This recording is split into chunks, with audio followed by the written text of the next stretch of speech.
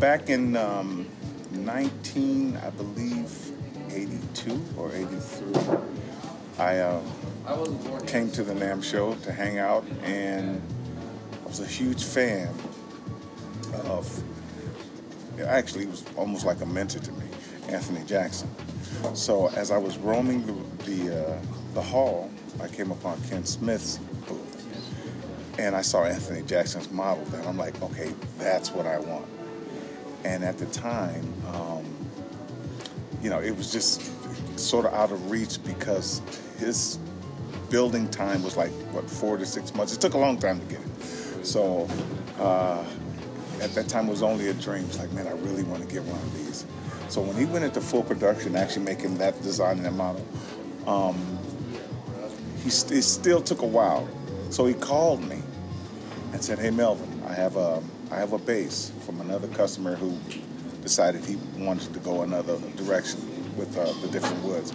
So I have it here if you want it. And I'm like, Mr. Smith? He said, please call me Ken. And I said, okay, that's what I want. Ship it. So he shipped it to me. And again, that's the bass I used in Coming to America. Wow. Yeah. So that's how long that's been. Yeah. And then, so what made you decide to gravitate toward the 6-string bass and the multi-string bass? The contrabass? Contrabass, yeah. Anthony.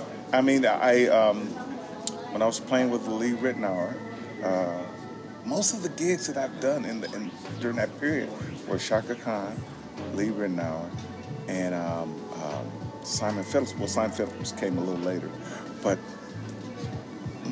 Anthony had put his footprint on all of those gigs. So, and by that time, he was, 6-string. So I wanted this 6-string because he had one. I'm like, okay. And there were a couple of songs that he and Lee Ritenour did as a duo, and you just couldn't do it on a 4-string comfortably. So he and I had a discussion, and I told Lee, I was like, hey, man, I got to get a 6-string because at that time I had just joined this band, and I really wanted to expand. I wanted to have the idea, or at least the range that Anthony had, so that I could sort of attack, if you will, the lines that he was playing with Lee. Thus came the 28 and 30 fret bass from Ken. So this is the one I recorded. I've used. I mean, I own, I think, maybe 5 or 6, 7 strings. I can't.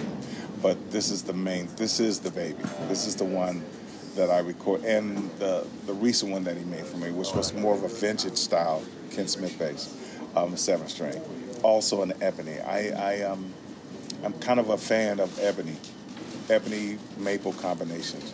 So the 2 basses that I've had made were that are my favorites. I mean, I love them all, but the ones my go-to for recording sessions is this one and another ebony 7-string, but a vintage style body.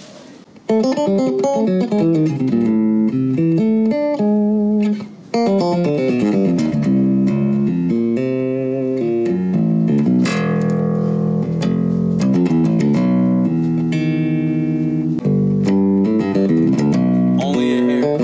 Yeah. Wow. Yeah. Okay. And you don't use the boost that much, the series parallel. No, this is pretty much how it happens. Wow. Okay. What does it sound like? It does. It's got natural punch anyway. Yeah, exactly. Anyway. But that's the wood. It's just the wood, man. Yeah. I mean, it's like this ebony is so thick. And all the 7s come like this. I would never, it's like, especially in the studio, I'd rather just have it. But a lot of that too is because of listening to Anthony. I mean, he doesn't have tone controls. His tone is almost like a drier. Exactly. Type of So when